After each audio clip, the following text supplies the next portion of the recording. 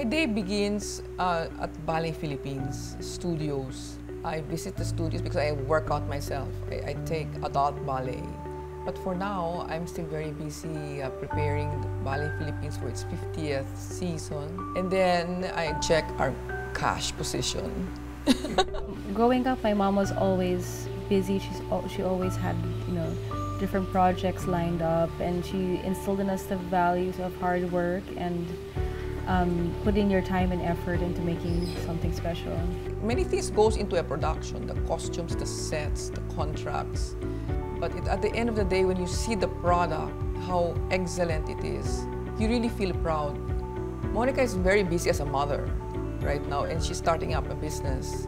So putting value in work and motherhood and keeping the home and being a good wife is, I think, what I've instilled in her as a mother myself.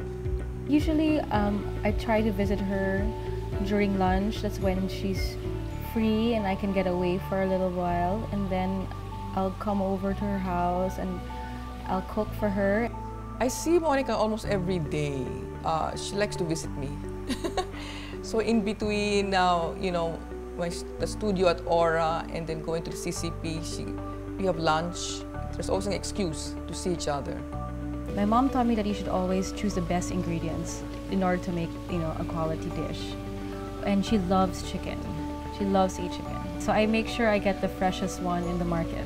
The table is always a conversation area. It's an opportunity to have conversation with family. And we Filipinos love to eat and take time in eating. When the food is good, and the conversation becomes also good.